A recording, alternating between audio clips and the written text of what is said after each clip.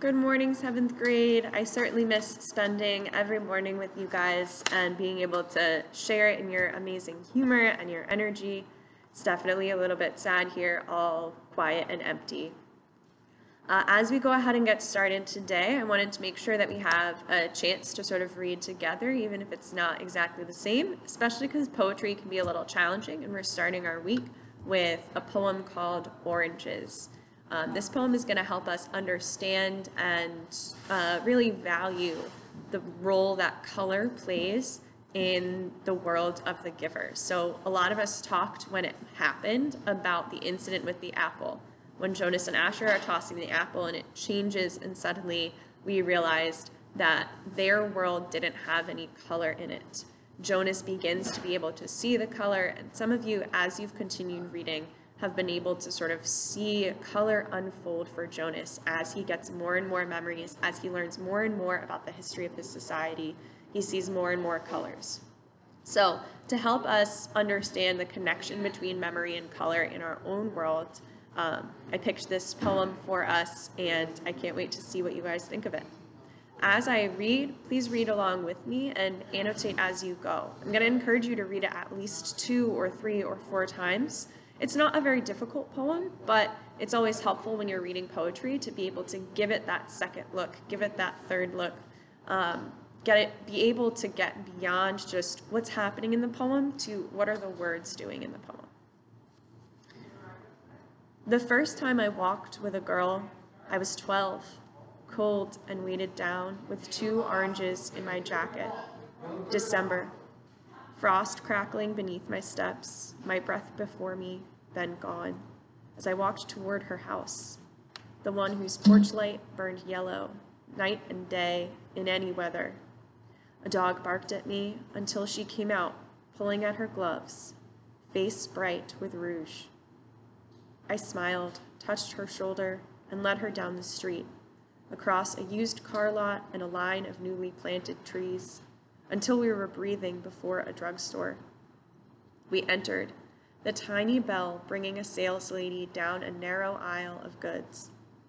I turned to the candies, tiered like bleachers, and asked what she wanted. Light in her eyes, a smile starting at the corners of her mouth. I fingered a nickel in my pocket, and when she lifted a chocolate that cost a dime, I didn't say anything. I took the nickel from my pocket, then an orange, and set them quietly on the counter.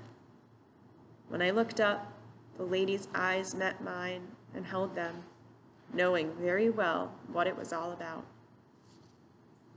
Outside, a few cars hissing past, fog hanging like old coats between the trees. I took my girl's hand in mine for 2 blocks, then released it to let her unwrap the chocolate. I peeled my orange that was so bright against the gray of December that, from some distance, someone might have thought I was making a fire in my hands.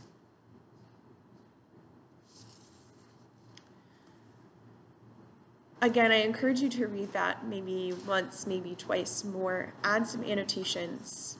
You're at home, so you have different kinds of resources. Maybe you have different colored highlighters. You want to highlight different colors for different colors that are mentioned in the text. Maybe you want to underline colors a certain way and then circle words that are about his memories.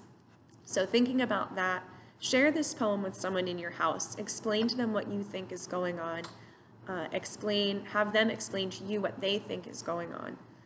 Use the people around you as a resource. Use your classmates via Google Classroom, maybe texting them to just check in and see what they think is going on in this poem. Again, it's not all that challenging. It's just a sort of normal expression of adolescence and sort of the connection between Gary Soto's memory and how he sees the colors and the things that are happening in his memory, what sticks out to him.